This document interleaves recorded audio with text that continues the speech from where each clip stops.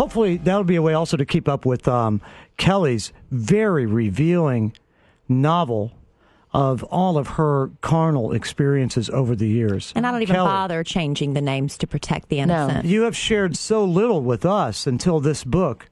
It's amazing that you're revealing all of this to us now. I had to hold something back, kid. So here's a recap of chapters 1 and 2. In chapter 1, Kellie hooked up with Cosmo Brockington in his camper. Yeah. And he announced he'd just gotten a vasectomy, so baby making wasn't going to be a problem. All good. But afterwards he got upset because Claudie Boy texted him that he had hooked up with Kellie just the night before. How dare she? Okay.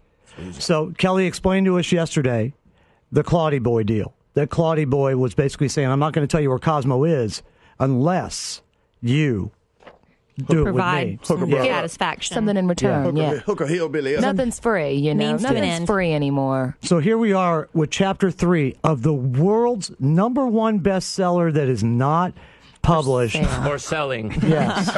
It's Anywhere. called 50 Shades of Hay, written by, and the life of Kellie Rasberry. 50 Shades of Hay, Chapter 3. Nice. I have so much to tell you. As you know, last night I hooked up with Cosmo in his Winnebago, but then he got angry with me because his best friend Claudie Boy texted him that we had hooked up and that he had the video to prove it. Oh, boy. I wasn't worried at all because I remember everything. After I told Claudie that he had 10 minutes to do what he wanted to me, he did something strange. He made me a drink. Now, if a man has 10 minutes to make love to the woman he's lusted after forever, would he waste 3 minutes making a cocktail?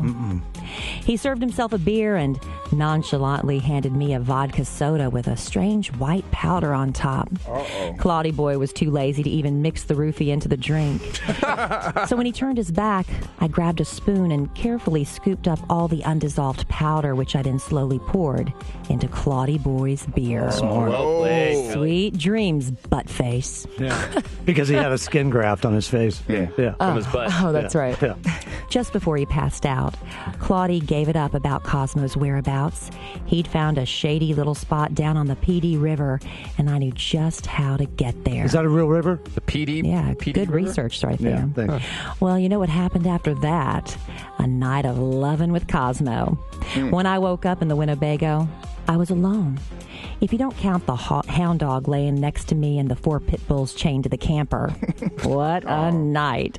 I was every part of me hurt, but it was a... Yeah.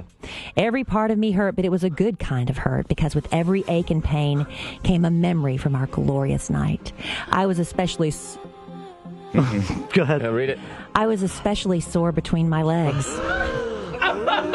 You wrote it, Kellie. Why so uncomfortable reading it? Why would I ever agree to a midnight bike ride? Oh, that's what. Oh, got it. No Okay. judgments then. Got it. My bad. I yelled out for Cosmo, but there was no response. Then I saw it, a handwritten note on the bed. I decided to read it out loud so the hound dog in the bed next to me could hear it too. Nice. Dear Kellie, this is Cosmo Brockington. You know what I always say. You don't name a pig you're about to eat, and you don't make love to a woman you can't marry. Kellie, I can't marry you. Oh. Unless you agree to my plan. Oh, yes. Oh, there's a plan. Okay. I know you were a virgin all through high school, and it wasn't because you weren't great. You were just a little heavy. The point is, while you were writing letters to Duran Duran in your stretch pants, I was out there doing it up a storm. I had them carnal relations with pert near the whole class, if you don't count the substitute teacher and that weirdo exchange student from France. Oh. Oui. Oh, and your Aunt Velma. Sorry about that. So as much as I want to be with you and as much as I love that you are pure as the driven snow, well, except for that time you were married to an Iranian, I would feel guilty, Kellie, my whole life. Guilty that I had shared my doodah so much. Oh, my. I shared it nearly every day. Doodah all the livelong day. I'm so ashamed. Dude up. And you're so prim and proper, educated and clean. Educated and clean. Okay. Selling point. You're like a virgin to me, Kellie. Like I'd be touching you for the very first time. Madonna. Like a virgin. when your heart beats next to mine. I'm going to give you all my love, Kellie, but first, you must do something for me. To relieve my guilt, you must immediately hook up with 10 different men. Oh, wow. Uh-oh. You have to. To make our hoe count more even. It's the only way that we can be together. You have 10 days to bed 10 different men. Man, Kelly, that must have been tough. Yeah. Kelly, was that hard to read? Yeah. Yeah, it's hard to read. Reliving it. Reliving it.